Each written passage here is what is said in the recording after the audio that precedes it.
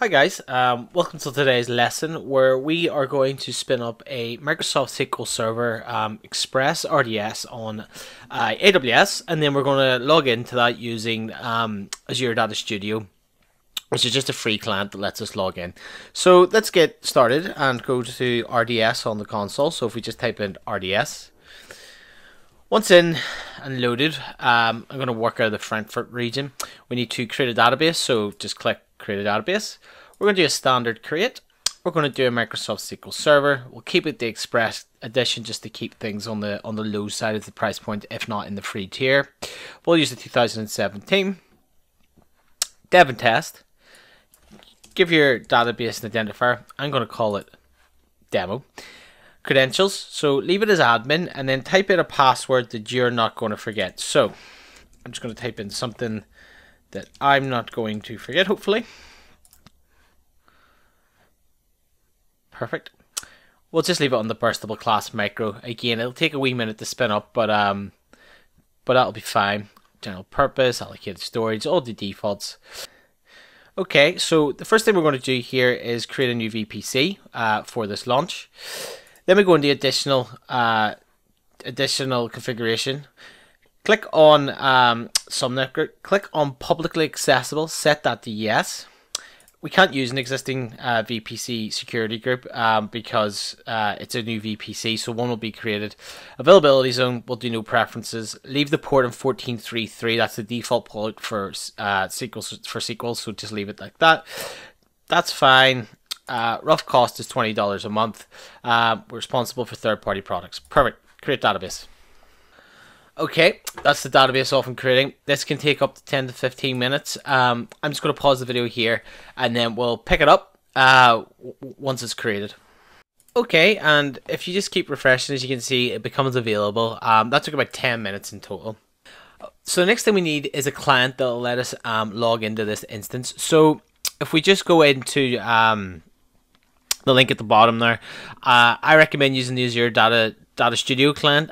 There's a Windows, Mac, and Linux version, so just download the one that's relevant to you. I'm on Mac, so I'll download the Mac one. It takes a few seconds to download, and what this will let us do is actually connect in to the database that we've just created. Yep, so that's it created. Double click at the open, and then just accept all the preferences as you go through. Okay, and once you have Azure Data Studio installed, it should look something like that. Back onto the console now, in demo again, if we go over and stay in configuration, if we go back into our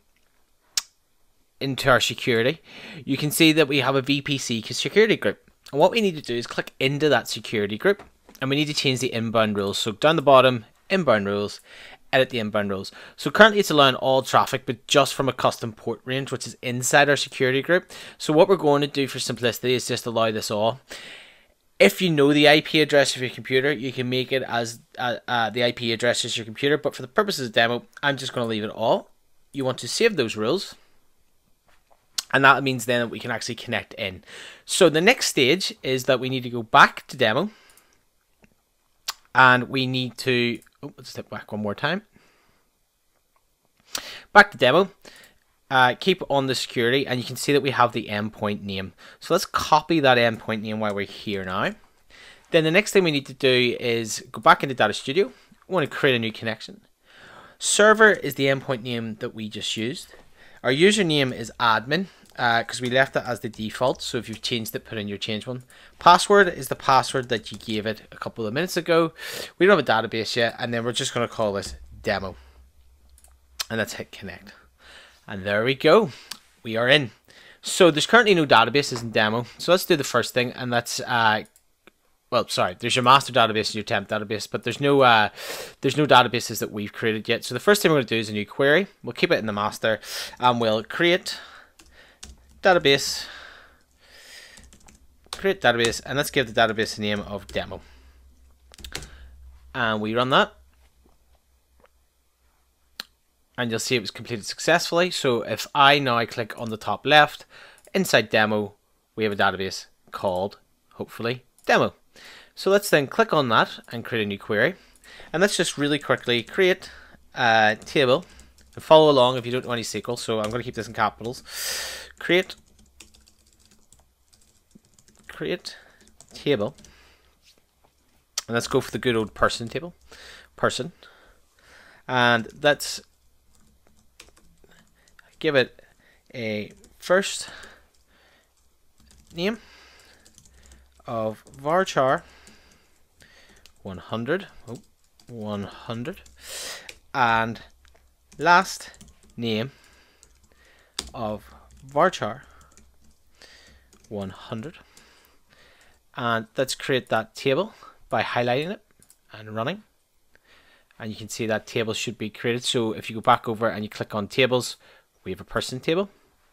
Let's click on that person table and just double check that the columns are present. First name, last name. Put in a new statement. So let's just put a go in so you can see the separation. And we're going to write an insert statement. So insert into person, dbo.person, values. I'm just going to put some brackets in there. First name. If you don't want to type this out, you can copy it from above. First name, last name, values, John, comma, Doe. Oh, and again, make sure that's in quotes. So if you highlight the text this time, don't rerun the top bit and click run. We've inserted one row. If we go over to the person, if we then take another new line and we type in select star from person, highlight that and run it, you can see that we have John Doe. So that's it. That's how you set up a AWS MySQL instance in RDS, log into it, and then create a database, create a table, and insert your first row of data. As usual, I'll make all this information free on my website, www.johnnychivers.co.uk. And until next time, thanks for watching.